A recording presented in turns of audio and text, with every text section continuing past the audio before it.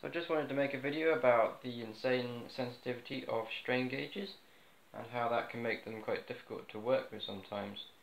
I've set up this Arduino here, which just passes on the signal from the power meter, picks it up with the NRF module and then puts it into the serial to display it onto the screen here as a graph.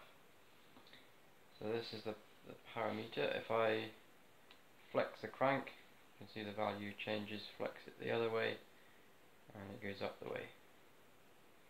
What I discovered, I think it was when I put my finger on one of the strain gauges, is that if you warm up one side, and even just blowing on it, that's how insanely sensitive it is, but just blowing on it will change the value.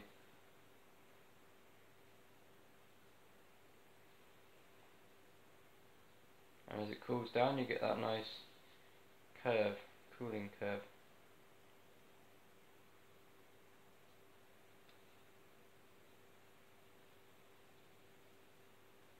And back down pretty much. And if I blow on the other side, it goes the other way.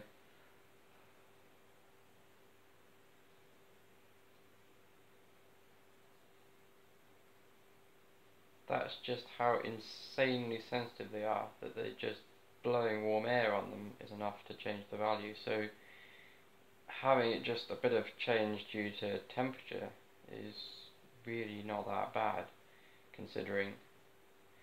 The other test I can do is, if I have the crank that way, I can actually weigh the weight of the crank.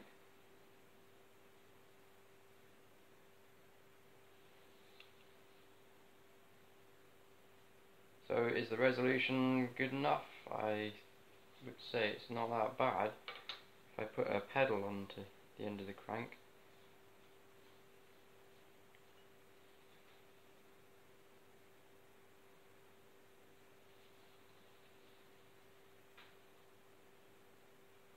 and you can see it's picking up the weight of the pedal.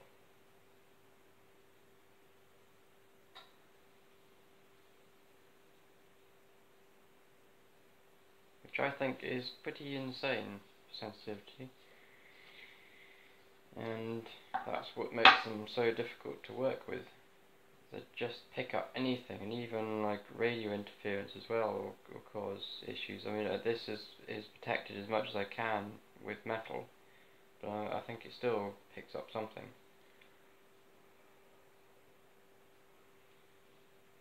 There it is.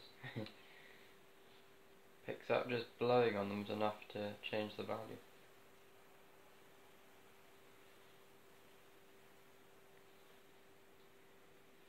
So that's basic demonstration of the sensitivity of strain gauges. Thank you for watching.